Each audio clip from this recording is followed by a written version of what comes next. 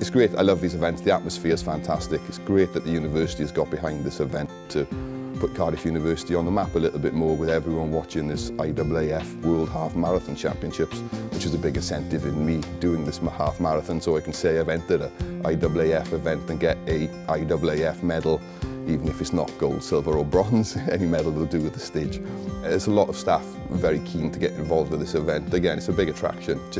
It's beyond just your standard half marathon. Having this World Half Marathon label with it has encouraged lots of people to get involved. There's a few seasoned runners who would go anyway, but it's been fun to watch the people who've never run a marathon or anything before in their lives. They've got involved, and it's fun to watch them. There's a lot of talk about training goes on now around the lab and around the offices, and you see these people slowly building up. We'll have some great stories to swap when everyone's finished and got over the finishing line, hopefully. As a research fellow here, the main focus of my research is trying to investigate the links between diet and cancer, in particular bowel cancer in my case. We've known for many, many years the links between diet and cancer. Most people know a good diet's good for you and a bad diet's bad for you. We don't really understand why a good diet is good or vis-a-vis a bad diet is bad. So we're trying to understand this a little bit more. I mean, especially in terms of bowel cancer, lifestyle changes could probably prevent about 50% of bowel cancer cases in Britain. So there's a potential to make a huge difference in bowel cancer and mortality rates, of course, if we can get a handle on diet a little bit more.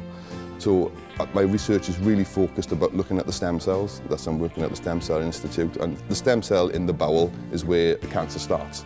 So I'm looking at how diet, how components of your diet, and you can't forget the bacteria that live in your gut, how they interact with the stem cell in your gut and how that leads to cancer. And hopefully by understanding that, we'll be able to give people a better idea of why they shouldn't eat things or why they should eat things.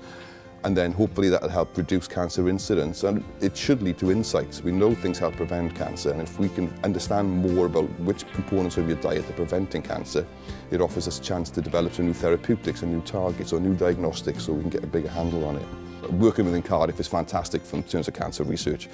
We have the hospital up the road here, we have many departments. Cardiff is a traditional university and it covers just about all different disciplines of education and research. So the clinicians, we have them on board, they work with us scientists to help understand and develop new therapies.